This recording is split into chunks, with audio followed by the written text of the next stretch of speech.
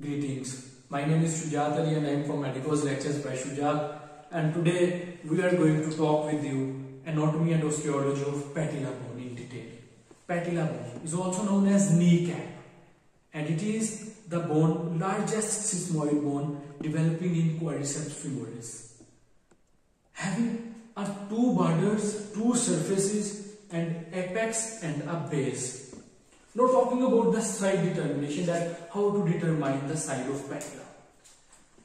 In this cadaver, this is the patella. So for side determination, we have to put this patella on a flat surface. I have patella right now, so I have to put this patella on a flat surface in such a way that the apex is facing opposite to you and base is facing towards you. So the surface which is clearly touching the ground, this is the surface that is touching the ground. So it is our that side of patella that is touching the ground. If right surface is touching the ground, we say that it is our right patella. If left surface is touching the ground, we say that we have a left patella right now.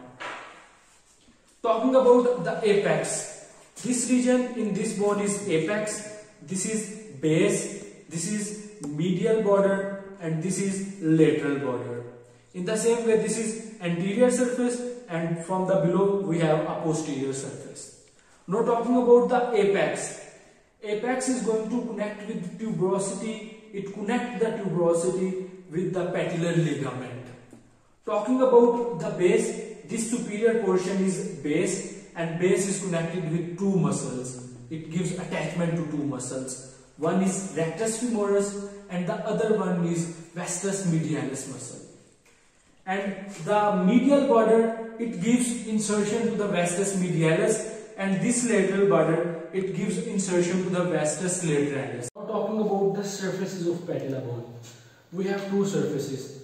This is our anterior surface, this is our posterior surface. On anterior surface, we have a bursa. We know that bursa as propatellar bursa. And this bursa is basically for the synovial articulation of skin. And on the posterior surface, if my friend zoom, we have two condyles, lateral and medial condyle on posterior surface. They are for the articulation with corresponding condyles of femur. Talking about the clinical correlates of patella. So we have two clinical correlates. First is exostosis, in which already developed bone, a new bone is start developing on that bone. That bone is already developed. And our second clinical correlates is Sinding-Larsen syndrome. And this syndrome is basically due to the continuous propelling, due to the continuous hit on the ligament and on the patellar ligament. So we say that the hit is going to cause a Sinding-Larsen syndrome. And these are basic lecture on anatomy of patella bone. Hope you all understand it well. Don't forget to subscribe to Medicos lectures by Shujaat. Thank you so much.